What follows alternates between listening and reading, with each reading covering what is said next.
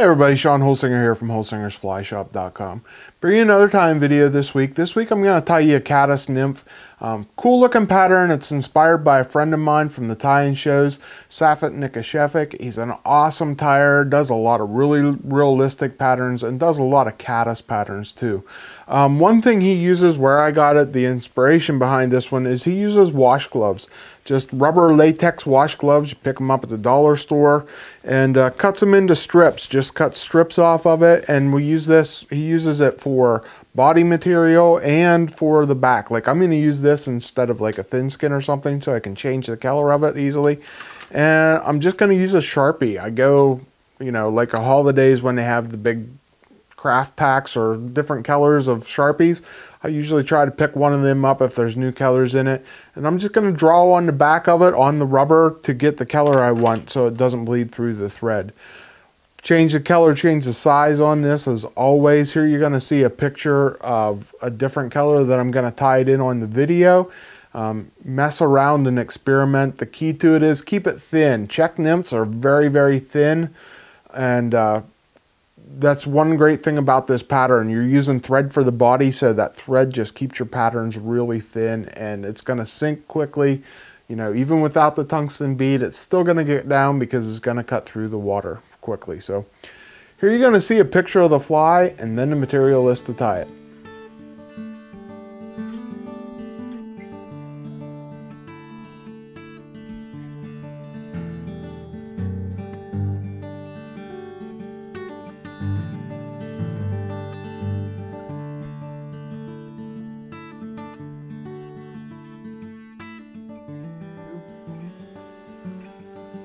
Okay, here you see the rubberback caddis in the vise. Cool looking fly.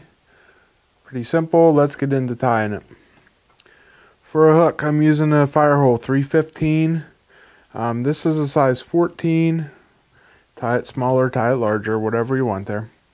For lead, I got 0.015. There's about 15 wraps of lead on there. And for thread, I'm going to start out with some 140 Denier black thread.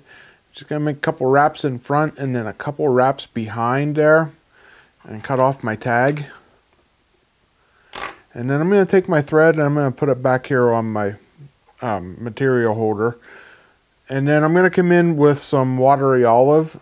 This is 140 Denier Watery olive, and I'm going to go right over that black thread. And this is the color I'm going to use. That black is going to be for a ribbing. And so I'm just going to cover up that lead. Get it all held in place, and then we'll trim off the butt section. Next thing I'm going to do is use a little strip. This is about an 1/8 inch wide. You can cut a little thinner. Piece of a rubber glove that I showed you there at the beginning. I'm just going to tie it down with the white side up, the bottom side of the glove up. The yellow top side is going to be down on the hook. And then I'm going to stretch it back over the hook and wrap it clear back around the bend to get that nice caddis shape to it. And then I can let that go, and I'm going to take my Watery olive thread and I'm going to make a nice even wrapped body, nice smooth, nice transition up over that hook there. And then once I got that all nice and cleaned up and all the lead covered up like that, I'm going to come up and I'm going to put a little bit, I'm going to do the legs on this. For the legs, I'm using some SLF Squirrel dub. This is dark brown, and it doesn't take a whole lot. Just going to dub some of that on my thread there. And then create about 1/3 of the body length there. I want to be the head section. Just a touch more to wrap myself back forward, so I don't have any thread showing through. And then wrap back up to that eye and make the head there. So next thing we're going to do is we're going to pull this rubber up over the top, pulling it nice and tight so I take out some of the width of it there, and then tie it off right behind the eye. Like 3 or 4 wraps, come in, trim that off, and then I'm going to tie this off here. Whip finish off with my Watery olive. Cut it off. I'm done using the Watery olive now, and then I'm going to cut the remaining rubber off. Next thing then, I'm going to come in with a marker. This one is a honey brown color, it's a Sharpie. I got at Walmart, got an assortment pack there. And I'm just going to take this and cover up just the rubber on the back here. You can do different colors, change the color to create different color combinations. I like this honey brown. And I want to make sure that this rubber that I'm using here stays on the top. So I'm just going to tweak it around, get it where I want it there with my thumbnail. And then for the head, I'm just going to take a black one. Come in, color that rubber on the top there with the black. And then I'm going to take my 140 Denier and I'm going to give my thread a good spin here. I'm just going to spin my bobbin to wrap that thread up tight so it doesn't lay flat as I wrap this around.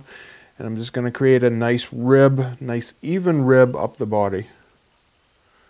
Go through the head once or twice there, and then we whip finish it off.